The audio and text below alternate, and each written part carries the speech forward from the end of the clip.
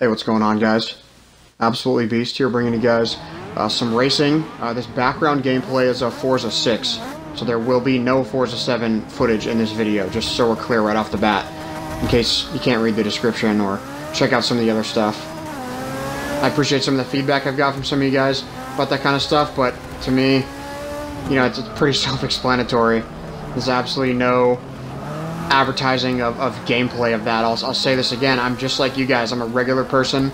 I have no access to Forza 7 early, and there will be no Forza 7 footage until that game launches, excluding a demo. If they release a demo, I'll surely put up gameplay of that, but I will have absolutely no footage of Forza 7 until the game comes out. So do not expect that from my channel. That's not what this channel is. I'm nobody special. I don't get to get early access to these type of things. So this gameplay in the background is Forza 6. Now that I've wasted a minute clearing that up, there was some new cars announced today for Forza on ForzaMotorsport.net. The article I'm reading here, I'll link it in the description.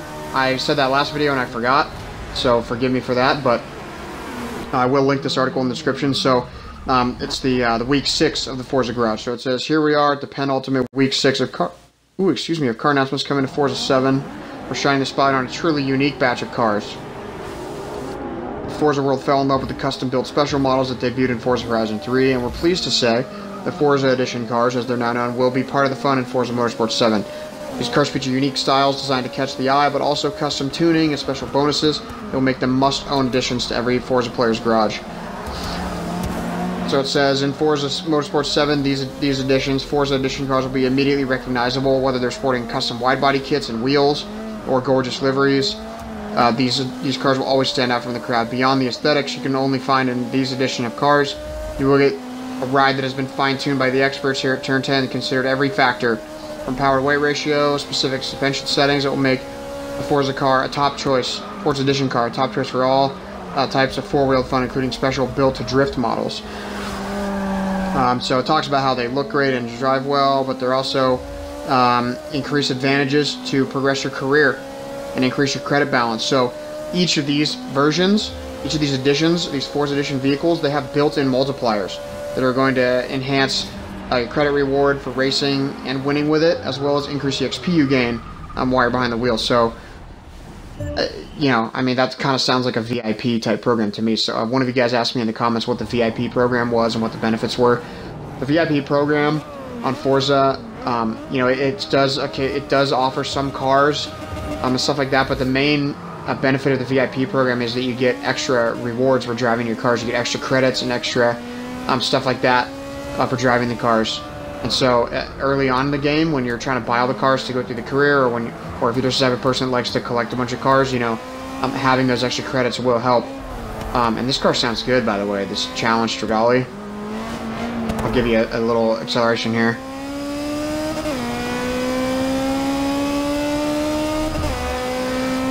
Anyway, yeah, that's the channel that I watch the most. My favorite YouTuber, the Strad Man. That's where he got his name from, is a Stradale. Anyway, so these are, you know, these cars, these Forza Edition cars are going to give you XP and credit increases while you're driving them, which are going to help you out a lot, you know, for the earlier on stuff. So it says, so how do you get your hands on these Forza Edition cars?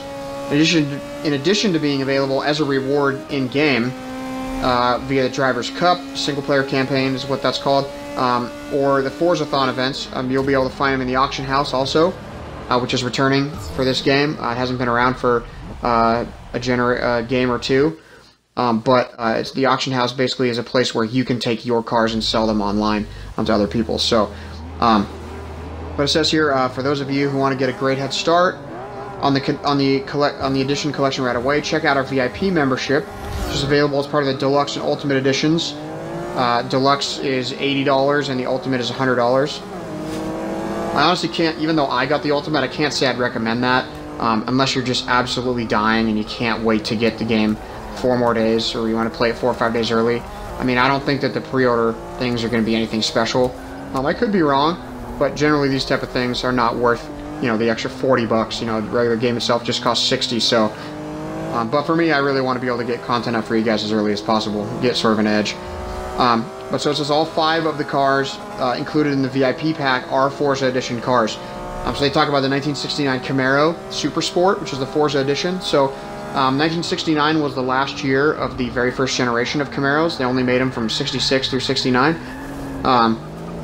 And the SS was actually redesigned for the 69 model year. The entire Camaro itself was redesigned. So there's actually a lot of debate among Camaro enthusiasts from the 66, 67, 68 Camaros are a little more rounded. And then you get to 69 and they become a lot more like creased and kind of squarish.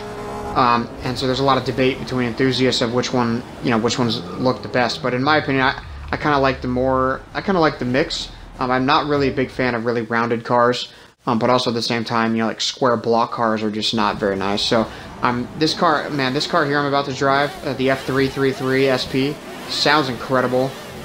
And then I drive the other livery version right after this. But listen to this thing. Oh, I stalled it.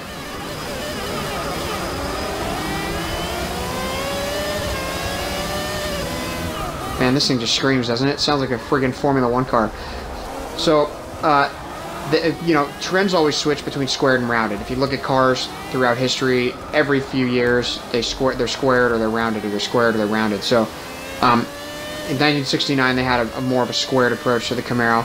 And the Super Sport had a bunch of different options for engines, ranging from a 5.7 liter, which is kind of the standard, all the way up to a 7 liter engine, which is absolutely gargantuan.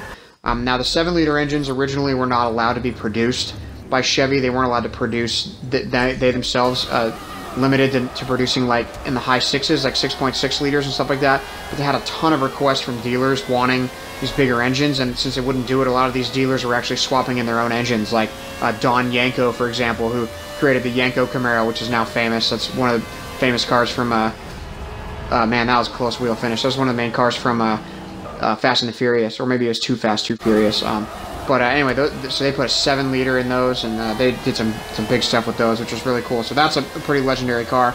The other car, it says the 2013 Ram Runner Forza edition. So that is a Dodge Ram truck. The best way I can describe it is it's basically an equivalent of like a... Wow, that was weird. Oh, that was the same race. Oh, I'm an idiot. So it's basically the equivalent of like the Ford SVT Raptor. So that car was tuned by Mopar, which is a mashup of motor and parts, which is like a Chrysler thing. So Mopar makes like performance stuff, and they did this Ram Runner edition, which is a 6,000 pound truck, basically sort of like an off-road type Dodge Ram truck. It was based on the 1500. I think I said it was 6,000 pounds. It's a mammoth thing, and it has a big engine in it, big V8, and it makes about 400 horsepower. But it's just sort of like an off-road. It's missing a front bumper and has like a skid plate up there instead and stuff like that, which makes it more suitable for like desert stuff and off-roading and stuff. So that'll be in there. And apparently that's in Forza Horizon 3, I believe. So the Nissan, the 2012 Nissan GTR Forza Edition. So 2012 2011 was the first model year they actually bumped up the power. The GTR came out in, I think it was like 08-ish, 07, and for a couple years there they had about 485 horsepower, and then they bumped up the power in 2011 and 2012 to like 540, I think, or something like that, or 525. So more powerful version, and obviously the GTR is based on the Skyline. The Skyline name has sort of been given up now, though, so it's just Nissan GTR. It's their own performance version. Twin turbo V6, extremely fast. Dual clutch transmission, like 3 second 0 to 60 time, really fast car. Obviously has those big legendary tail lights. Everybody knows about the GTR, and it's all-wheel drive, so it's just a beast. So the 1992 Ford Escort RS Forza Edition. So the only one of those I could find, the only information I could find on that was a 92 Ford Escort RS Cosworth, which was based on the European version. Now, what they do in situations like this, they're made for homologation purposes, which basically means that they have a race series. In this case, it was Group A that they wanted to compete in, and in order to do that, you have to actually use a production car. So they'll actually make cars specifically just to hit a target for production limits, just so that they can use a car in a racing series. And so that's what they did with this car. So it was a pretty rare car, but it was a turbo, a 2-liter turbo, and made 227 horsepower, which, in the early 90s, that's pretty good, and about the same in torque. And that's, it's a pretty decorated car, and RS stands for Rally Sport. And so they have the Forza edition of that. And then the 2014 BMW M4 Forza edition, which I've talked about the M4 a little bit before in previous videos, but the M4 is essentially the M3. But the reason they named it the M4 was because they wanted to differentiate it, because the M3 was a naturally aspirated brand of cars. With this new design of this new inline-6 twin-turbo engine, they wanted to really separate it and really dedicate it as something different. So it's the M4, which is, again, basically the M3, but twin-turbo, about 400 horsepower. From some reviews I've read and some reviews I've watched, it seems like it's a slightly underpowered. Doesn't have quite the same punch. And the inline 6-cylinder doesn't actually sound very good, and I tend to agree with that. The engine sound itself is actually, they do this cool thing where the cabin is extremely insulated, so it's very, very quiet and silent in there, reduced from wind noise and all that stuff. But BMW actually takes the sound from the engine and actually pipes it into the speakers of the car to give you sort of an amplified thing of your car, so that's pretty cool. And that car will be in there. Straight 6, which is really rare to find these days. So yeah, and then the last one would be the 2017 Ford GT. Obviously, Ford GT is a legendary car. The GT40 was a car, you know, Ferrari had won Le Mans from 1960 through 1965, 6 years in a row. And there was a quote, secret deal that was going on between Ford and Ferrari, where Ford was actually making a bid to buy Ferrari. And after the meeting, Enzo Ferrari pulled out and said, no, I'm not doing it. So there was a lot of speculation that there was some sort of inside thing, and he was trying to get information about Ford and all this kind of stuff. So Henry Ford II was extremely upset and basically decided to just crush Ferrari. So they created the Ford GT40, which was based off of the Lola, and they just annihilated Ferrari. The first year they went there into Le Mans, 1966, they finished in first, second, and third, just destroying the competition, and they proceeded to win it the next few years in a row. And so that's a legendary car. And then obviously they remade the car in 05-06 for the 40th anniversary. And then now, of course, they've come out with the 2017 Ford GT, which has, you know, there's a big thing here on the article about it, talking about, you know, it's marking the 50th anniversary. It has the new EcoBoost twin turbo V6, which a lot of people question, but it makes 650 horsepower. And they talk about how it has the Ford GT has one of the highest. Ford themselves have said they wanted to have one of the highest horsepower to weight ratios. In fact, there's a Ford GT right there in front of me. Awesome. Because it's all carbon fiber monocoque with the aluminum subframe front and rear, and then all carbon fiber body panels. So it's a very light car, and it has 650 horsepower, and obviously it's just become a massive thing. I mean, there's everybody in the world is getting one of those things, or trying to get one of those things, and so yeah, I mean, I'm just super excited, guys.